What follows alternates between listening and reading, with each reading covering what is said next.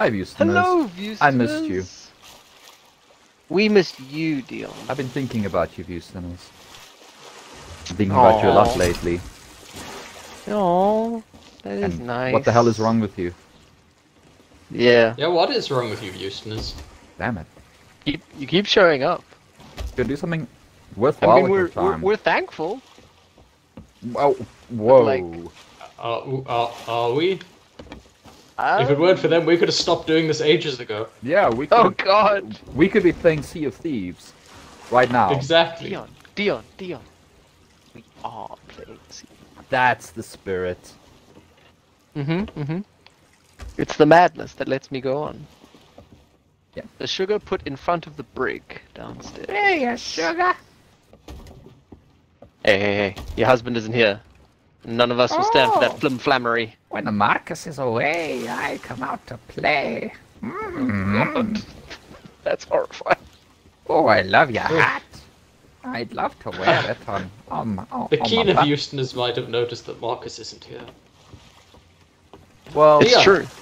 You Yeah. still have both hands. we haven't almost Dion, accidentally go- declared war on any sovereign nation through offense this week, so Yeah. Marcus is I definitely think not that here. Shut up, I'm steering. Dion, why do you still have both hands? How do I not have both hands? How do I make it Okay. that I don't? You gotta This go way. buy a hook. Oh, Thomas, do you know what we did this weekend? What did you did this weekend?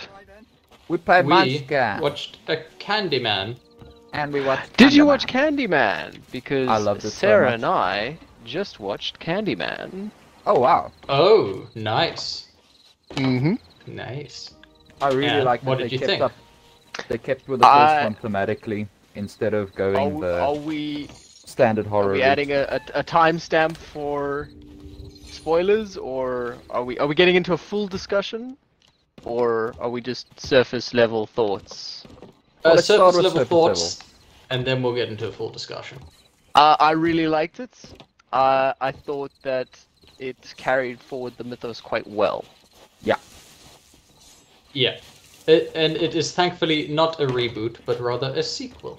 It is a sequel. It is a direct sequel, and it behooves you to watch the original first. Yes. I really will was be- very glad that I had recently watched the. There is a fantastic moment where you go, aha! Okay, put on a spoiler thing because I want to know which moment that was for you. Okay, so you can skip to this point in the video. Yeah. Yeah. Spoilers. Okay. Dion, The you're free to aha talk. was the second you meet his mom. Yes, I know. I said it was the same Yeah, actress. the second I you was meet so the mom, happy. you're like, son of a bitch! It's very funny though because the disparity in the ages doesn't look right.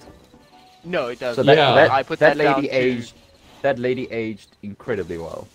Like fine wine. Yeah. No, she was great. Couldn't have been that important then. Although, yeah, as Jason pointed out, this one was like very scientifically tailored to freak me out. With its. Oh yeah, yes, with the hand stuff, and then with the trypophobia stuff.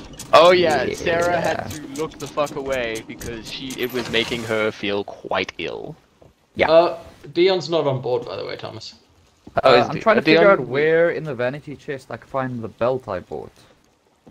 The belt? Oh no, the belt. You have to go to the clothing chest.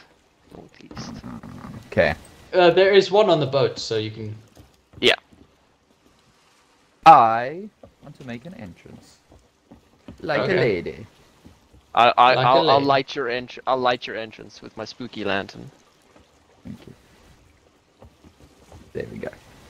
Yeah, unlike you guys, I had not recently watched the original, Haha. so I didn't have that moment of recognition with. It was very, the mother. very cool because the OG Candyman has fantastic, like, it doesn't really have a lot of. Ooh, you look Oh, fantastic. look at you. Hang on, Oh, wait, why wait, do you wait. guys have both your legs, posers? I don't. Shut I've up. got both my legs. I'll be right back. You guys I keep know. talking about Candyman. Yeah. The kind of the only plot thread in the OG Candyman is why this child is chosen and what he has to do with the grander mythos.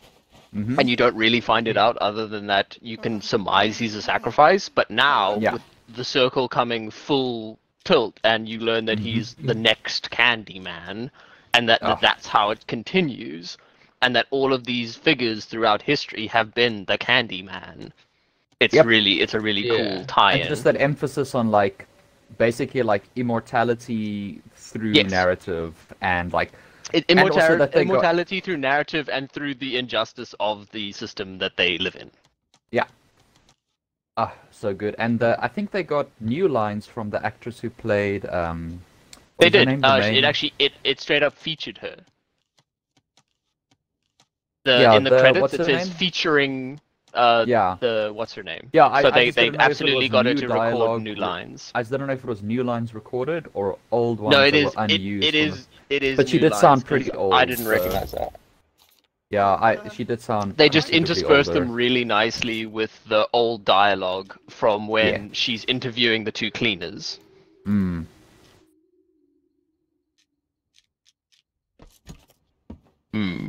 Oh, it was so good with all the mirrors. Oh, dude.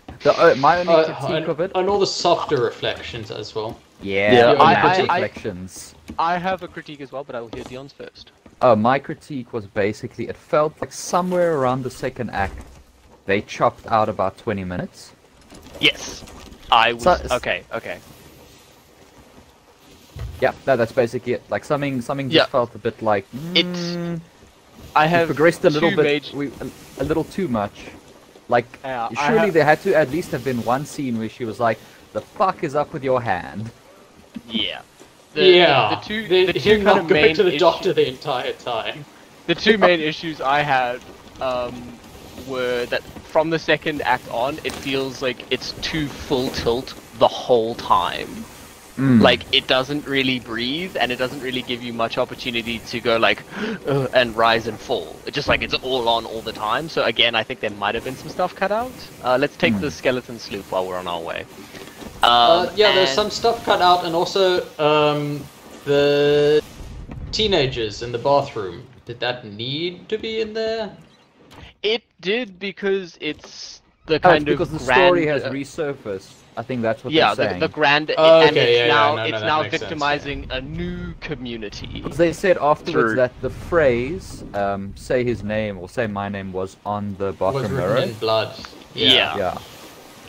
The other thing I felt made stuff feel a bit narratively thin was they were trying to explore so many issues, but kind of didn't really end up exploring any of them. Yeah. It's like, okay, well, gentrification is the problem, and this, and this, and this, and this, and also this, and then they kind of get there, but don't really. It felt a little thin on the ground with how many things they were trying to cover. Yeah, but it was still a fantastic movie. Okay, coming up on starboard. Critiquing the critic for having should I hook us onto it? No, we can just blast into hell. We've got two cannons. Okay. Yeah, they're critiquing the critic and then kind of making the same mistakes. Yeah. Aim below the waterline if you can, Dion. For some reason it didn't load the cannonball. There we go.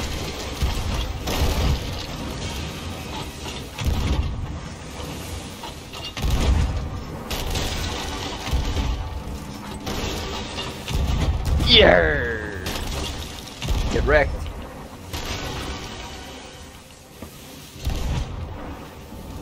Do we have cannonballs on deck? Yeah, baby. Yep. Yes, we do. The audio cues. They do it for me. You live for that audio cue, man. Yeah. No, I'm actually just gonna attach us to them because I'm not doing anything here, so. But yeah, like only other minor narrative quibbles aside, we've got them, by the way. They're done. I would have liked a little more of the OG Candyman's voice. Should we drop the anchor? Yes. But that's just personal. No. Oh, I would have loved. I dropped the anchor. It's cool. Just raise the anchor again. I would have loved more Tony Todd. Are you kidding me? The fact that they got him back is awesome, and I love him. He's like the spook voice of a generation. Having done Candyman and all of the Final Destination movies. Ooh, one more minor quibble, but just because I love the first one so much. Yeah. when he started talking, I was like, Nast. Was that the score wasn't as strong because Philip Glass's score was so unique and unsettling, and this used some elements from it, but the rest felt pretty like. All right, the treasure should be floating up the shadow right on our puppetry. port side. The shadow puppetry was great, and like that coming back from that original trailer that we saw all that time ago. Yes. Okay, drop anchor. There it is, drop anchor. I'm pressing F, you stupid video game. There we go. But yeah, all in all, a fantastic fucking movie, and what a worthy successor to the original, and both in a way that, you know, creates new lore and honors old lore, and just all around a good time. Yeah. Yep. Good times. Fantastic. Sarah and I went on a Danish movie kick. Oh, did you watch that Mads movie? We watched the new Mads movie. Oh yeah, Riders of Justice. What is it good? I've heard it's pretty good. It is. Do you know what that movie is? It's not what you think. Really? So it's the Swarm. I've got it, and Caitlin and I were gonna watch that. Yes. And she's like, well, it's what I think it's gonna be, and now you know that she was wrong. Yeah. God. No, it is very good, and I would love, once you watch it, I would love to have a long discussion about it, because that movie has a lot of stuff going on it. You know, being a non-American movie. Hello. It's got a lot of stuff going on, and it's really good, and Mads just carries the day with his performance, and it's the movie where, you know, from the trailers and from the promo stuff, it kind of feels like angry white guy getting his revenge, but almost, that's not what the movie's about. And like, that might be a bit of a spoiler, but you know, honestly, that's what I'm gonna say. And it's very good, and I really recommend it. Jason, have you watched The Swarm yet? No, I have not watched The Swarm yet. Please. But what we did watch today, instead, there we go. There's Mango right in front of you, Thomas. Oh, thank you. Instead of watching the Mads movie, we ended up watching the new Soderbergh film. No Sudden Card Counter, or No Sudden Move. Oh, love No Sudden Move. Oh my goodness. It was really cool. What a cool not a heist movie. A heist subversion movie. Well, it didn't even pretend to be a heist movie. It was just, hey, we're a gangster movie. There was a heist element to it. Thomas, they had Ray Liotta. They did have Ray Liotta. I don't know how you can get any more mob movie than that. Yeah, okay. It was a mob movie, but not your typical mob movie. No. Let's go wreck diving, boys. Are we diving the spooky wreck with the crate that lets people know we have the fancy crate? Well, we're going to the place where you turn in that crate, so yes. What other Danish movies did you watch? Well, let's hear more about No Sudden Move from Ajusco.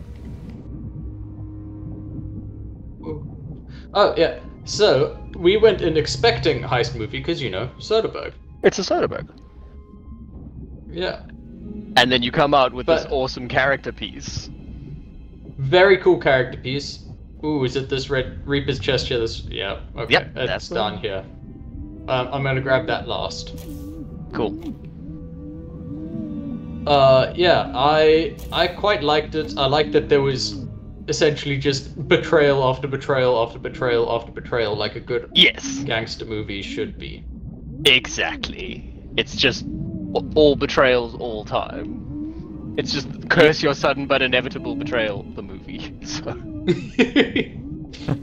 really like that. Yep, I really like that. I really liked the cameo that was entirely unexpected. Yes! Holy crap! very good cameo. And played very well, and played very straight, which I appreciate. Because the whole movie kind of has this tilt of weirdness, and the cinematography was great as well. Dion, they use a fisheye lens for almost but like all a of the slight movie. fisheye lens. Oh. And it's great because it kind of feels like you're spying on them. It feels like you're watching them do all of these shenanigans, which is really effective. Cool. That's really cool. Mm-hmm. But yeah, Soderbergh, it's a good time. All right, there's another. It's a good time. I would recommend it. Reaper's Chest, and there's another bounty skull down here. Yes, I second Jason's recommendation. I second that emotion. But yeah, before I talk about my other Danish movies, we have news from Leica Productions. Yes. Who brought you such joys as Coraline, Kubo and the Two Strings, and others. I can't remember right now. Box Trolls and Paranorman. And they are doing a new movie called something. I honestly I have forgotten the name. But it is being directed by the same guy who they get to direct pretty much all of their movies, so we can expect the same levels of quality. Zack Snyder is, you know, okay, you know, you're half right, Dion, because imagine it was Zack Snyder, right? Yeah. But then he was a good filmmaker and not a piece of shit. Wait, hold on, what? No, but Thomas, if you say that, it just means you're one of those people who mock the suicide of his daughter. Oh yes, that's Thomas. right. That's right. It makes him a good filmmaker. Exactly. I forgot. It makes him above reproach. Oh yeah. Okay. Well, we've got everything from the ship, so let's fucking go. Okay. Yeah. But yeah. So the new Leica Productions movie. I'm very excited about that. We've also got a little bit more news before we get back to a Danish thing of a different variety. We got our first taste of Giacchino's The Batman score. Oh yeah. Yes, we did. I was there. And how fucking good is that? Yeah, they should just get him to score pretty much everything. He is fucking great, Giacchino. Yeah. Giacchino. Who would we know Giacchino's work from? He did Rogue One. He did the Jurassic World movies. Incredibles. And he did, Incredibles. He did Star Trek, the Star Trek movies, the new ones. Yeah. So as you can see, it's in good hands. Yep. Because the new Star Trek movies, pretty much the best thing about them was the score. Oh, was the score? Yeah. Well, hey, it sure wasn't the makeup design. No. Aww. What's that character's name again? Jayla or something? Jayla, yeah. Yeah. Oh. Done her dirty, man. Done her dirty. Done her dirty.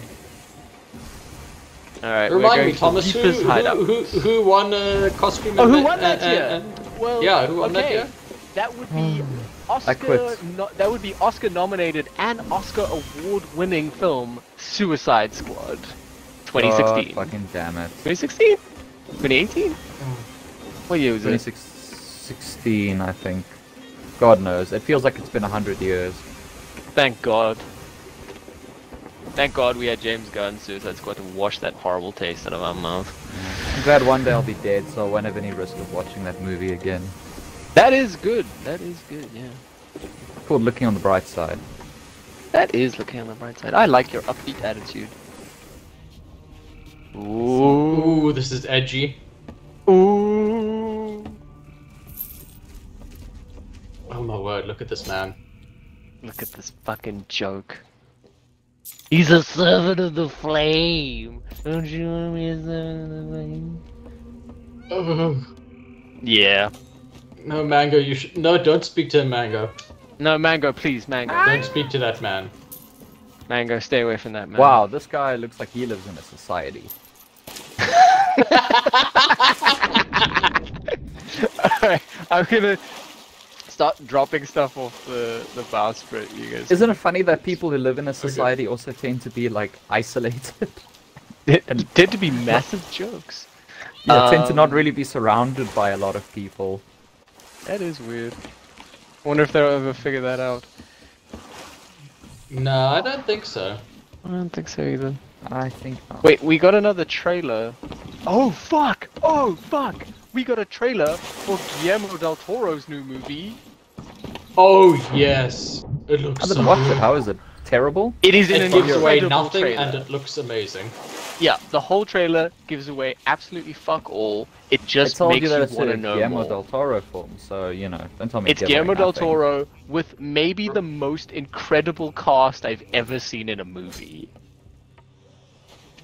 It is. I guess such Michael a strong Fassbender isn't in cast. there, is there? Hey, hey, hey! Well, no, Is he? Thomas said an incredible cast, Dion. Yeah, no, that's what I'm Listen. thinking. I'm glad Thomas has come round. I Yeah. Good, Thomas, it shows growth. You shut up! What's really funny is I was Perfection. speaking to people today with absolutely no knowledge of the bits in CineBeards, and they were making fun of You mean the Fassbender entire in human Assassin's Creed. population? They should make fun of Fassbender in Assassin's Creed. He was terrible in that movie. Everyone was terrible in that movie. The movie was terrible. I thought you were great, Thomas. Thank you. I've been Again. playing a little bit of the Seniors Markets tonight here. I can talk nice about Sony. I was playing a bit of the Ghost of Fucking Tsushima show. DLC, Yes. and you can play a flute to some kitties, and then they run up to you, and you get to scritch them, and they cuddle. Whew. And it's great. That's the best. Goty. Bless Am I you. right? Yeah, damn right.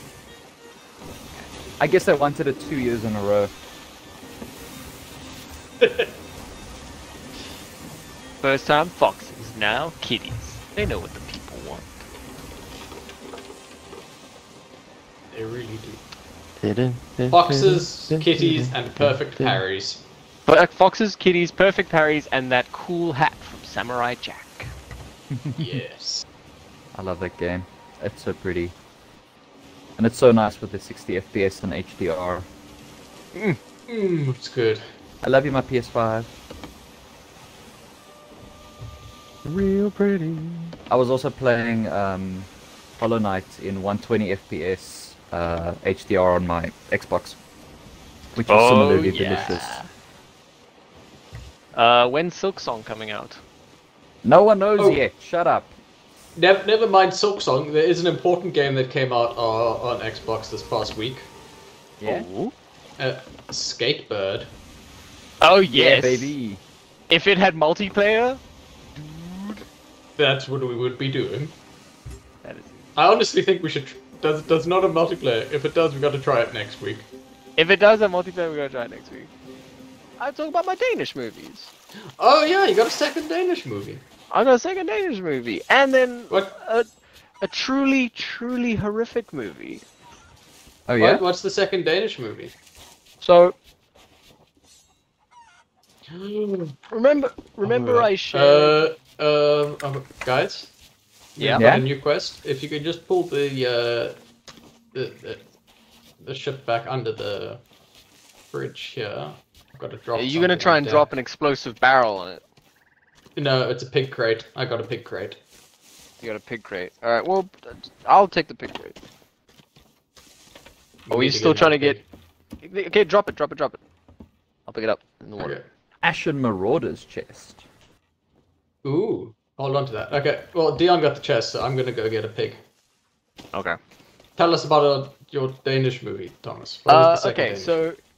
So y'all remember the trailer that I shared a while ago with Jake Gyllenhaal for a movie called The Guilty, where he Yeah. plays a 911 operator, and stuff occurs, and he's basically Yeah. the only person in the movie.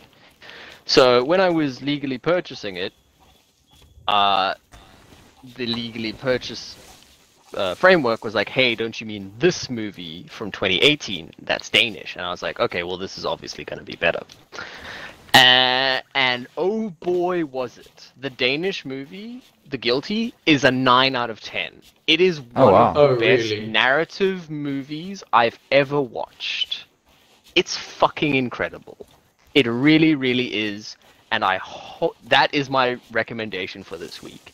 It is The Guilty 2018 Danish movie. I don't know anyone's name in it. But it is just so good and so tight and so purposeful, and everything that is happening slowly unfolds and the story peels back as events unfold, and it's just incredible. And then the American version is not that. They took that movie and almost shot for shot remade it, but the directing was that of, okay, now but overact though. Whereas the Danish one was this kind of slow ramp, like slow, incredibly tense ramp up. This was just yelling from day one. And I don't think that's Jake Gyllenhaal's fault, but he did also produce the movie, so it kind of is his fault. Yeah. Mm-hmm. But, and they also, in the American version, Wait, are you still bringing the ship under here? No. Oh, No. I thought that's what Jason wanted. Swim. And I was waiting here with the chest hoping to throw it onto the ship. Oh, it's one of those mermaid statues that hurts you. Alright, Don't let tell it us more, hurt you.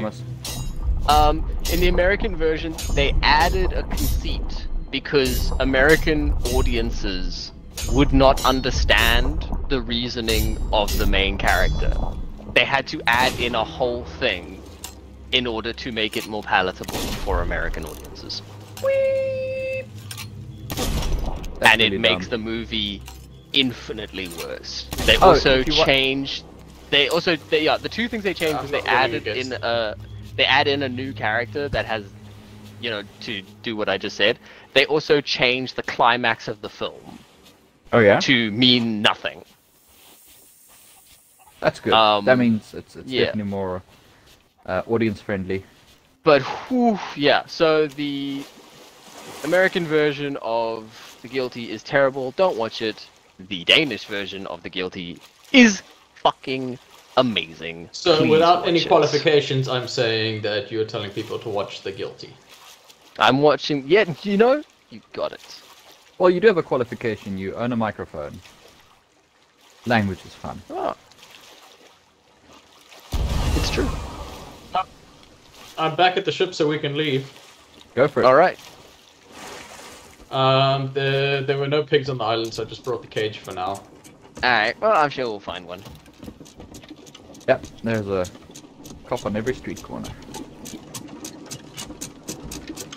So if you want to see another terrible example of Americans remaking things, go look at the multiple, not one, but I think 2 or maybe possibly 3, but I saw 2 of them, American attempts at remaking Fawlty Towers.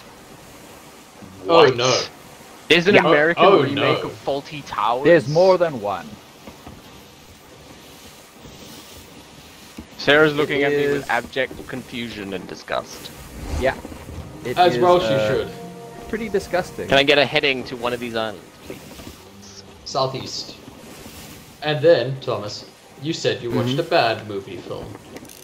I did, but it's also Sunken a great... Ship. Ooh, Sunken Ship. Yeah, let's get the Sunken Ship first.